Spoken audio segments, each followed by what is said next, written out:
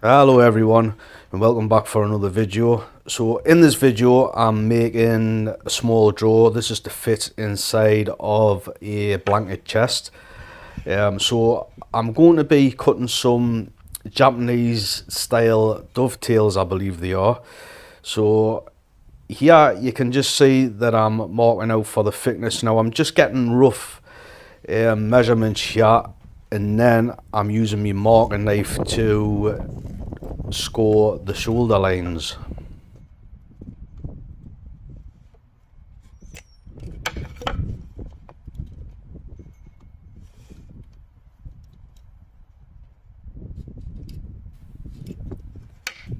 So here I'm just lining the two pieces up together, and this allows me to transfer the shoulder lines, and this is just going to give us nice crisp results. This is what you should be shooting for rather than pencil lines.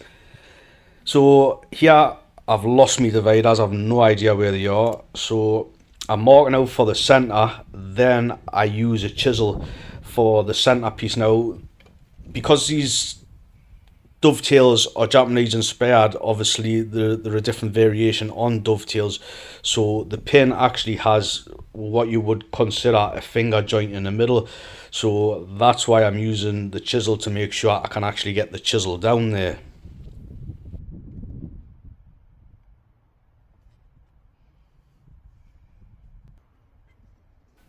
So here I'm just marking out for the dovetails, squaring lines down. This particular angle, what I'm using, what I normally always use, is 80 degrees. Obviously you could use 70 degrees or whatever degree is better suited for you and whatever you're used to, but I do use 80 degrees, works well for me.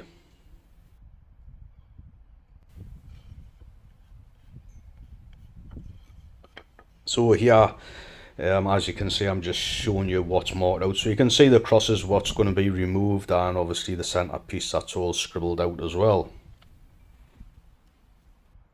Now that I've got the first one marked out, I can just transfer the pencil lines over. This saves a lot of time, and this is what I normally do. So with this, I was able to actually use the notch in my bench. I don't do this a lot. But this is how I prefer to cut the pins, and I don't normally cut the pins first. It's actually a cardinal sin for me. But with the joints being the Japanese style, there's more cuts in them, there's smaller areas to get into. This was the best viable option for me. So as you can see, I'm just cutting all these joints, and I will recommend that you use a good dovetailing saw. So another thing that I like to do, I do like to remove the shoulder lines. Now I just use my cutting saw to remove the material. I try to get as close to the line as possible. This is going to be beneficial for when you're chiseling out. And obviously I just remove you know, the excess material down to the shoulder line with my chisel.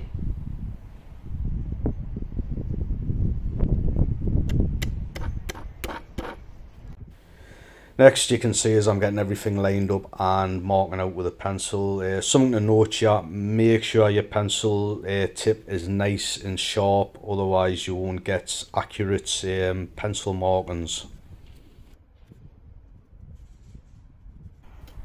Now I cut the tails. This is my preferred method. I just like to cut the tails in the horizontal position. I like to use gravity to help us aid keeping everything nice and square. Some people might argue with that, but that's what I like to do.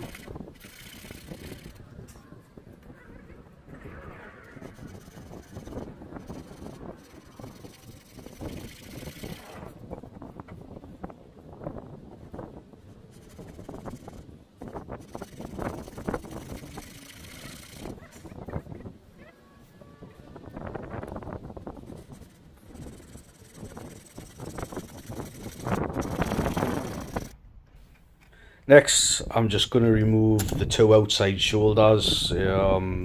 Sometimes I do this first, sometimes I do this last. So I'm just creating a knife valley, and this is just to house me saw. This is actually a flush saw. It's a really fine cut, and I have been using it to do things like this. As you can see there, I've actually damaged the edge of the corner of the dovetail, so there's super glue on the edge of my knife there.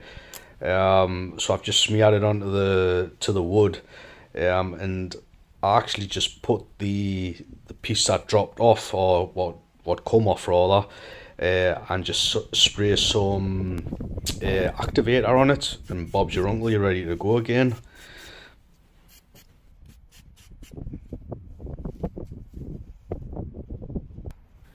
So while I've got it in this position, I am actually just going to clean the tail up, because I was actually not quite on my line, so it was out of square a little bit, so I did have to clean that up. So here I am just removing some of the material, exactly the same again. So as I said, I couldn't find my small chisel, so here you actually are seeing us use a screwdriver that I did actually sharpen up. It's not really adequate, but it did do the job. So on the first joint, it was too tight. I didn't get it straight off the saw, as which I aim for, so I did have to remove a little bit of material from the pins.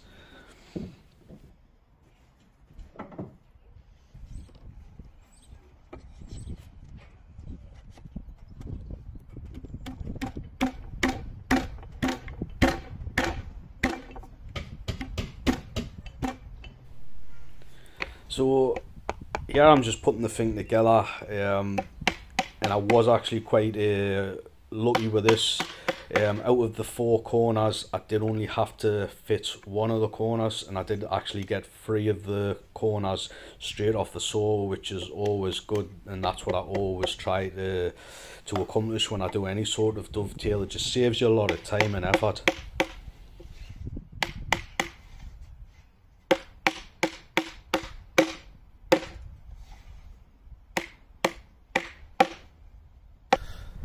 I'm cleaning the joints up now. I wouldn't normally do this, but I am experimenting here, and I'm actually not going to glue this drawer up at all.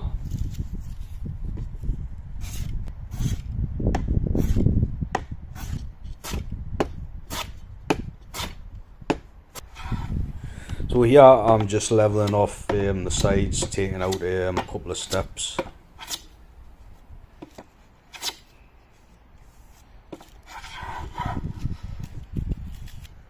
This is some ply that I cut off camera, and I just tacked this into place with some nails.